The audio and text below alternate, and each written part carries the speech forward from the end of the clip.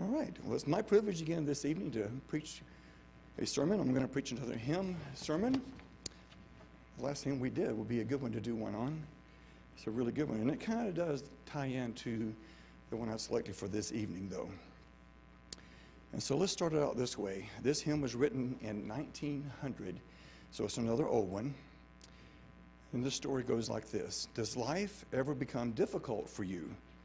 Are there times when you think you can bear it no more? When the hurricanes of this world come and the devastation they bring tears you down, do you ever feel all alone with your cares and your problems? Well, Pastor Frank Graff did, but out of his despair came a song that has encouraged many thousands since its writing in 1900. Now, Pastor Graff had gone through a deep and heartbreaking experience. He was to say later, my whole attitude had become one of despair and defeat. And because of this, I was living a life of unhappiness and failure. With each passing day, I fell deeper and deeper into that slough of despair until finally I felt I could stand it no longer. And it was at this point in his life that Pastor Graff did something to lift his spirits. The good pastor began to sing a hymn that had been born out of a sad experience too. What a friend we have in Jesus. Now, I had preached a sermon not too long ago on what a friend we have in Jesus. And it was a tragic circumstance that brought that song to be. If you recall, Joseph Scriven's first fiancée died in a tragic drowning accident the day before their wedding. And then he had another fiancée. His second fiancée died before their wedding could take place too. So he lost two fiancées, poor fella. If I was his next girlfriend, I would have said, we're not getting engaged. It did not work out well for them. About the same time, though, that his second fiancée died, Joseph received word from Ireland that his mother was ill. He could not go to be with her, so he wrote a letter of comfort and enclosed one of his poems entitled, What a Friend We Have in Jesus. Now back to Pastor Graff. What happened next doesn't surprise anyone because the Bible says to encourage one another by speaking to yourselves in psalms and hymns and spiritual songs, singing and making melody in your heart to the Lord. And that's Ephesians 5:19. So this time I'd like to have the ladies play a verse and chorus of this particular song.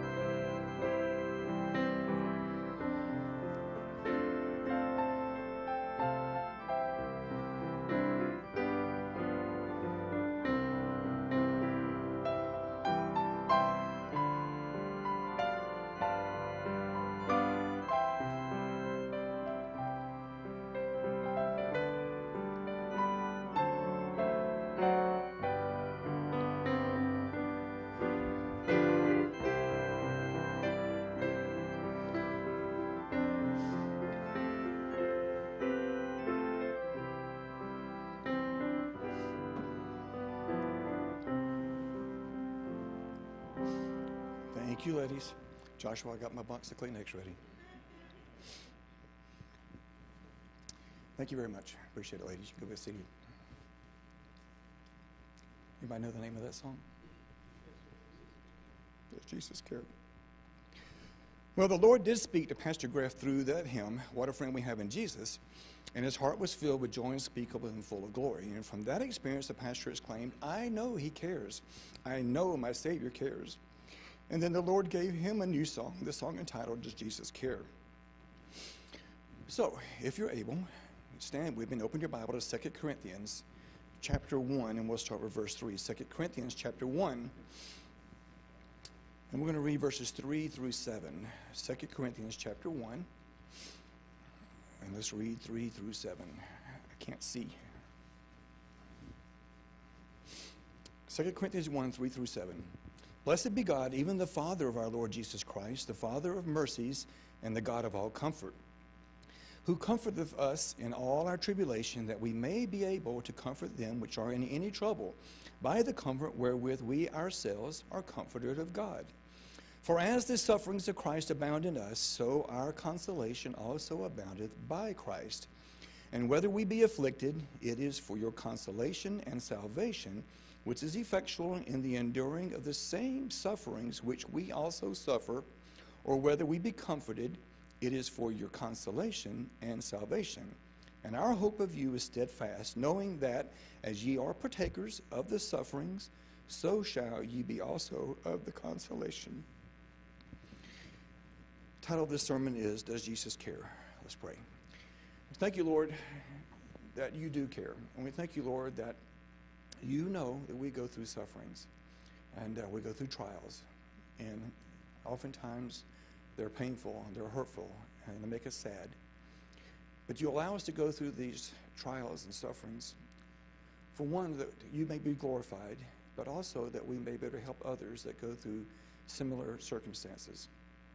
And we pray, Lord, that we will be allowed to do that we are not short-sighted and we just focus on ourselves, but we focus on the bigger picture, that you work through your people, you work through us to minister to others, and help us, Lord, to be willing participants in that, and give you the glory for it. And we ask these things in your name.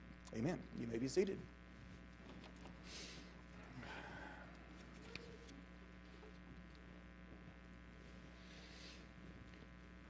Well, have you ever wondered, why does God allow me to suffer? Doesn't God care about me? Well, I believe the answer to that question is partly this. God allows us to suffer so that we can help those who will suffer in the same way.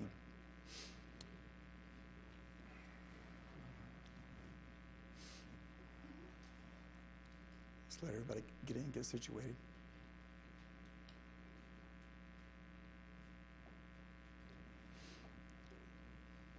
All right, the sermon this evening has 4 points. And the first one is this: Jesus cares when our heart is hurting. Jesus cares when our heart is hurting. Now, the first verse in the course of the hymn, and it's found on page 243 if you want to follow along in your hymnal, goes like this: Does Jesus care when my heart is pained too deeply for mirth and song? As the burdens press and the cares distress, and the way grows weary and long. Oh, yes, he cares. I know he cares. His heart is touched with my grief. When the days are weary, the long nights dreary, I know my Savior cares. Well, I believe the Apostle Paul knew what it was like to hurt.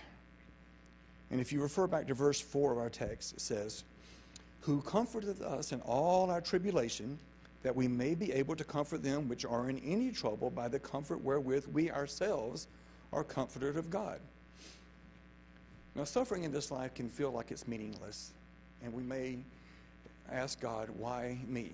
You know, what did I do to deserve the suffering? Why me? And there's no answer for that other than that God knows, and God allowed it to happen. Fortunately, we have the Word of God to help us there a little bit, and it says that our suffering has a purpose, and we can be comforted by God. He is there for us. And we can be comforted by God so that we also have opportunity to comfort others, to pass that along to others who are suffering. You know what the difference between sympathy and empathy is? What's the difference? Anybody want to tell me real fast the difference between sympathy and empathy? Sympathy is feeling something for someone, but empathy means that you know what that person is feeling because you've done it yourself.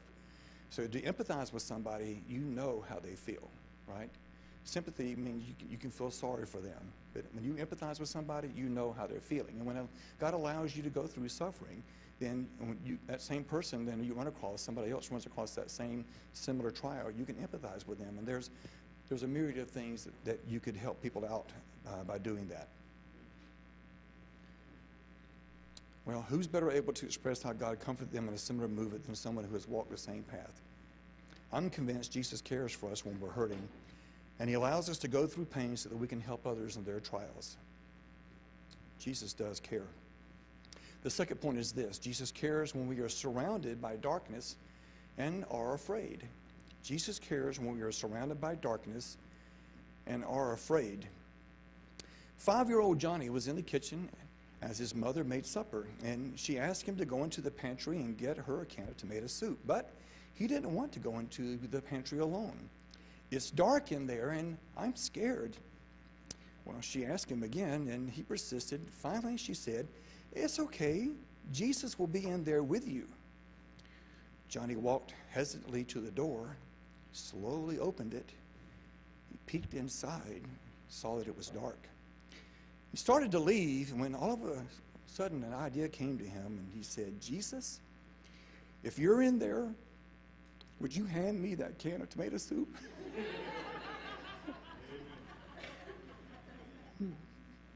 I can relate. I don't like the darkness either. And I'm sure there were more than one spider in there too. Yeah. So the second verse of the hymn goes like this. Does Jesus care when my way is dark with a nameless dread and fear? As the daylight fades into deep night shades, does he care enough to be near? So we talked about Paul. Now let's talk about King David. I believe King David knew what it was like to face uncertainty. David said in the Psalm 23, verse 4, Yea, though I walk through the valley of the shadow of death, I will fear no evil, for thou art with me. Thy rod and thy staff, they comfort me. You know, David was often concerned for his safety, but he knew God was protecting him. You know, David could walk through a dark valley, perhaps even the valley of death, fearlessly because the Lord walked with him. You know, strangely enough, it seems that the shadow of death drew David closer to the Lord. It shouldn't it be that way with us too? You know, God promised to be with us always in Matthew 28:20, teaching them to observe all things whatsoever I have commanded you, and lo, I am with you always, even unto the end of the world. Amen. You know, we need to draw closer to Jesus when we're going through those valleys. I'm convinced Jesus cares when we are surrounded by darkness and are afraid. Now, the third point is this. Jesus cares when we fail to resist temptation. Jesus cares when we fail to resist temptation. You know, it's been said that when we see a brother or sister in sin, that there are two things that we do not know.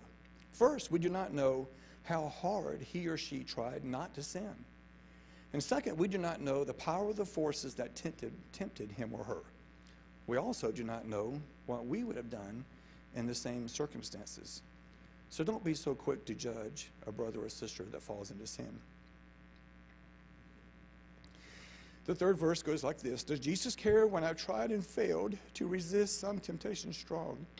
When for my deep grief I find no relief, though tears flow all the night long. Well, when we fail, and if we're human, and we surely are going to fail, we don't have to stay defeated. We don't have to stay defeated. The Apostle John said in 1 John 1:9, if we confess our sins, he is faithful and just to forgive us our sins and to cleanse us from all unrighteousness. So the commitment of a sin affects our relationship with God. And as God convicts us of that sin that is hindering our fellowship with him, we must confess it, receive forgiveness and cleansing for our relationship with God to be restored and to continue without hindrance. I'm convinced that Jesus cares when we fail to resist temptation because it harms our relationship with him, and Jesus wants a close relationship with us. And now the fourth and final point is this. Jesus cares when we grieve the loss of a loved one. This illustration is going to be hard. But a little girl came home from a neighbor's house where her little friend had died. Why did you go? Questioned her father. To comfort her mother, said the child. Well, what could you do to comfort her? I climbed into her lap and cried with her. I'm sorry. Well, the chorus of this hymn goes like this. The verse and chorus. I got a nosebleed, sorry. I'll be all right. Does Jesus care when I've said goodbye to the dearest on earth to me? And my sad heart aches till it nearly breaks. Is it aught to him does he see? It's a good thing I got the Kleenex here. I'll be okay. Jesus knows how we feel when we've lost a friend or a loved one. I'm sorry. Recall how Jesus responded when he saw how distraught Mary was at Lazarus' death in John 11, 32 to 35. Then when Mary was come Where Jesus was and saw him, she fell down at his feet, saying unto him, Lord, if thou hadst been here, my brother had not died.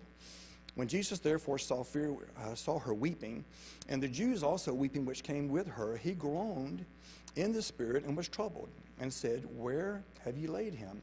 They said unto him, Lord, come and see. And then Jesus wept. In this passage, Jesus knows he is going to raise Lazarus, but he still feels compassion for Mary and the Jews that were there crying over Lazarus. That feeling was strong enough to produce his own tears. The fact that Jesus weeps in this situation brings context to human pain and suffering. Does Jesus care? Well, this simple statement says it all. Jesus wept. That proves that he does care. I'm convinced Jesus cares when we grieve the loss of a loved one, because he felt the same way himself about Lazarus. I'd like to summarize this sermon with a passage from 1 Peter. If you will turn to 1 Peter chapter 5, let's read verses 6 and 7. 1 Peter chapter 5, verses 6 and 7. 1 Peter chapter 5, verses 6 and 7 says, Humble yourselves, therefore, under the mighty hand of God, that he may exalt you in due time. And verse 7 says, Casting all your care upon him, for he careth for you. So when you are at your lowest, when you think no one cares, you may even ask, does Jesus care?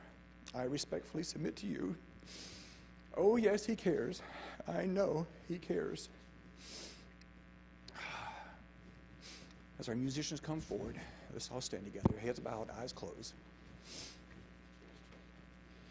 Now let's pray. Dear Heavenly Father, I thank you for this short, simple sermon tonight, asking the simple question, do you care? And we know you care. We know you care. When life throws us curveballs, when life hits us in the head, when bad things happen and we don't understand, we know that you care. And you allow these things to happen to us, Lord, so that you can be glorified and that we can help someone else through that experience and help us, Lord, to do exactly that. We know you care, Lord. We know you do, and we're thankful for it. We ask these things in your precious name. Amen.